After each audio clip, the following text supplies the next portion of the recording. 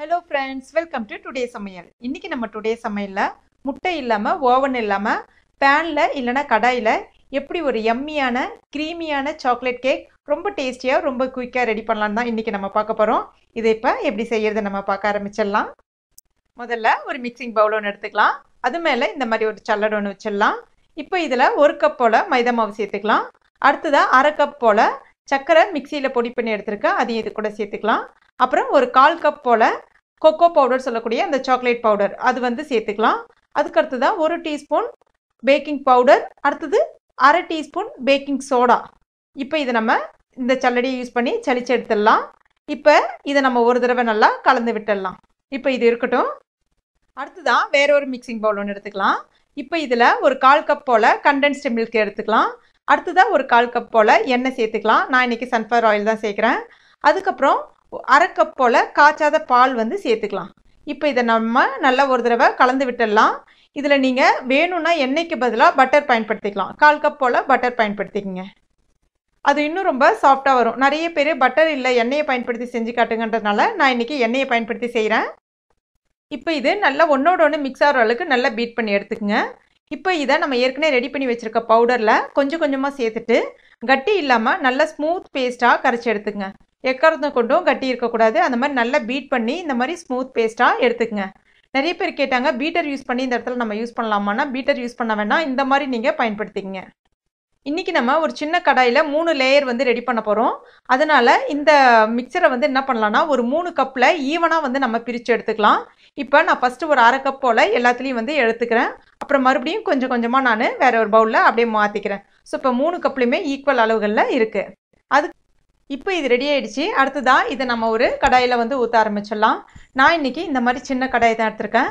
வீட்டில் நீங்கள் பேன் இருந்துச்சுன்னா கூட பயன்படுத்திக்கலாம். பேன் ரொம்ப அகலமாக இல்லாமல் இந்த மாதிரி சின்னதாக உள்ளே வந்து இந்த மாதிரி சின்ன சர்க்கிள் மாதிரி தெரியுது பாருங்கள், இந்த மாதிரி இருக்கிறதா பார்த்து பயன்படுத்திக்கங்க. எதுக்காக சொல்கிறேன் அப்படின்னா என்கிட்ட அந்த ரவுண்ட் ஷேப்பில் இருக்கக்கூடிய கேக் கட்டர் இல்லை. அதனால் நான் இந்த மாதிரி எடுத்துக்கிட்டால் எனக்கு ஒரே சைஸில் ஈவனாக கிடைக்குன்றதுக்காக நான் எடுத்துக்கிட்டேன். உங்ககிட்ட சப்போஸ் கட்டர் இருந்துச்சுன்னா நீங்கள் அகலமான பேனில் கூட ஊற்றிக்கலாம். ஆனால் மேக்ஸிமம் நான்ஸ்டிக் பேன் பயன்படுத்துங்க. இப்போ இதில் கொஞ்சமாக எண்ணெயை வந்து க்ரீஸ் பண்ணிடலாம். வேணும்னா பட்டர் கூட க்ரீஸ் பண்ணிக்கலாம். இப்போ இதில் அந்த 1 கப் மாவு 3ஆக பிரித்து வச்சோம் இல்லையா, அதில் 1 கப் மாவு மட்டும் ஃபஸ்ட்டு சேருங்க. சேர்த்துட்டு இந்த மாதிரி கடாயை நல்லா வந்து இந்த மாதிரி தட்டி விட்டுக்கிட்டே இருந்தீங்க அப்படின்னா உங்களுக்கு அழகாக ஸ்ப்ரெட் ஆகி அந்த ரவுண்ட் ஷேப் உள்ள இருக்கு இல்லையா அது வரைக்கும் கரெக்டாக வரும். ஈவனாக வர்ற மாதிரி நல்லா இந்த மாதிரி ஸ்ப்ரெட் பண்ணிக்கோங்க. இப்போ இதை நம்ம மூடிடலாம். ஸ்டவ்வு கம்ப்ளீட்டாக சிம்மில் இருக்கணும். எக்காரத்தை கொண்டு மீடியம் ஃப்ளேம்லையோ இல்லை ஃபாஸ்ட்லேயோ வந்து வச்சிடக்கூடாது.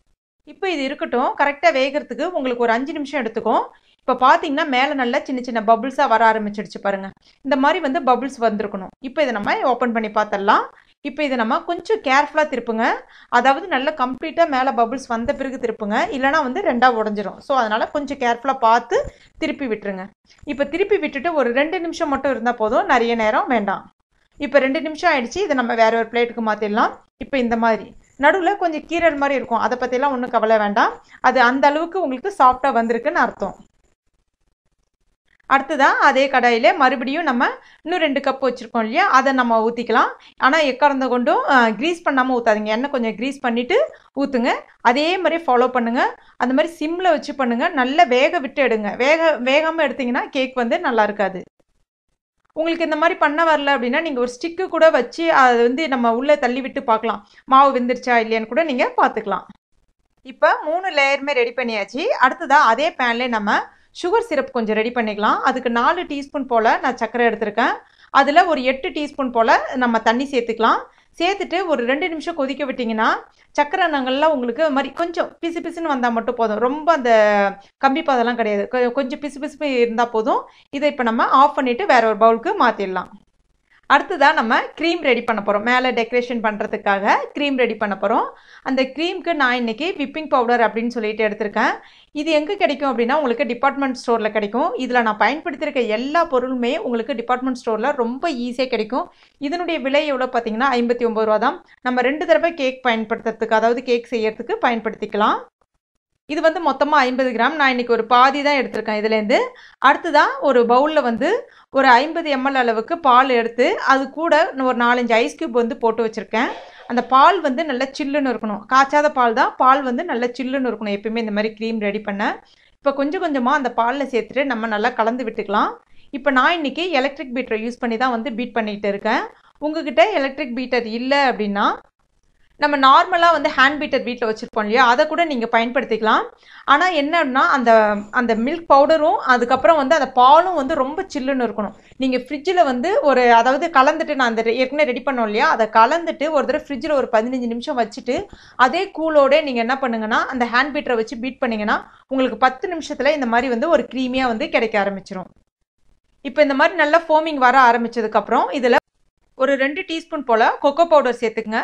சேர்த்துட்டு மறுபடியும் பீட் பண்ணுங்க. இப்போ பாருங்க நல்ல ஒரு ஃபோமிங்காக நல்ல க்ரீமியாக வர ஆரம்பிச்சிடுச்சு. இப்போ இதுவும் நம்ம எடுத்து எட்ட வச்சிடலாம். இப்போ நம்ம அடுத்ததாக கேக் ரெடி பண்ண வேண்டியதான். ஃபஸ்ட்டு ஒரு லேயர் ஒன்று எடுத்து வச்சுக்கோங்க. ஒரு நீட்டான பிளேட்டாக எடுத்துக்கங்க. ஒரு லேயர் ஒன்று எடுத்து வச்சுக்கோங்க. அதில் கொஞ்சமாக சுகர் சிரப்பை வந்து நம்ம அப்ளை பண்ணிடலாம். ஒரு 2 டீஸ்பூன் போல் சேருங்க. இந்த சுகர் சிரப்பு நல்லா உங்களுக்கு ஒரு சாஃப்டை கொடுக்கும். அந்த கேக்கு நல்ல ஒரு ஸ்வீட்டை கொடுக்கும்.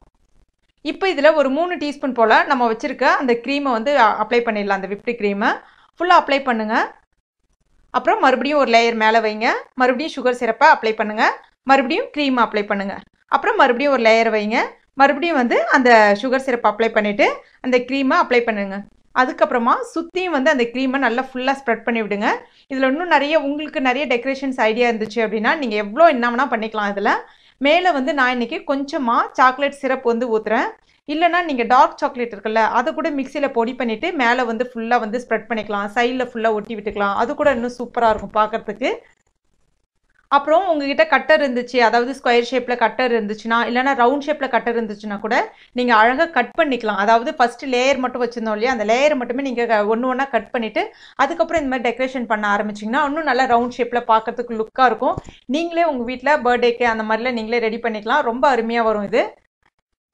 இந்த கேக்கை நீங்கள் ஃப்ரிட்ஜில் வச்சுருந்து ஒரு 5 நாளைக்கு கூட சாப்பிட்லாம். அப்புறம் நான் இன்றைக்கி கொஞ்சமாக க்ரீமை இந்த மாதிரி ஒரு கவரில் போட்டுட்டு சைடில் வந்து சிசரால் கட் பண்ணிவிட்டு கார்னரில் சின்ன சின்ன பூ மாதிரி அப்படியே கொண்டு வரேன். ரொம்பலாம் எனக்கு டெக்கரேஷன் பண்ண வராது. ஸோ எனக்கு தெரிஞ்ச அளவுக்கு நான் பண்ணியிருக்கேன். உங்களுக்கு நிறைய ஐடியாஸ் இருக்குன்னா நீங்கள் நிறைய பண்ணிக்கங்க. ரொம்ப அருமையாக இருக்கும். டேஸ்ட் வந்து சான்ஸே இல்லை, அந்த அளவுக்கு சூப்பராக இருக்குது. இதை நம்ம இப்போ உங்களுக்கு நான் வெட்டியே காமிக்கிறேன் பாருங்கள். இப்போ பாருங்கள் எந்த அளவுக்கு சாஃப்டாக கத்தி உள்ளே இறங்குது பாருங்கள். ரொம்ப ரொம்ப அருமையாக இருக்கும். ரொம்ப சாஃப்டாக இருக்கும். ரொம்ப ஸ்மூத்தாக இருக்கும். அந்த சுகர் சிரப்பை கொஞ்சம் நிறையவே விடுங்க. அந்த மாதிரி கேக் செய்யும் போது கவனிச்சிங்கன்னா கொஞ்சம் நிதானமாக செய்யுங்க. நிதானமாக நல்ல கேக் வெந்து வந்துச்சுன்னா ரொம்ப அருமையாக இருக்கும். நீங்கள் மறக்காமல் கட்டாயம் ட்ரை பண்ணுங்கள். ட்ரை பண்ணி பார்த்துட்டு எப்படி இருந்துச்சுன்னு மறக்காமல் எனக்கு கமெண்ட் பண்ணுங்கள். இந்த வீடியோ உங்களுக்கு பிடிச்சிருந்துச்சுன்னா லைக் பண்ணுங்கள், ஷேர் பண்ணுங்கள். மேலும் இது போன்ற டேஸ்டி ரெசிபிளுக்கு டுடே சமையலை இது வரைக்கும் நீங்கள் சப்ஸ்கிரைப் பண்ணாத நண்பர்களாக இருந்தீங்கன்னா உடனே சப்ஸ்கிரைப் பண்ணிங்க. தேங்க்யூ.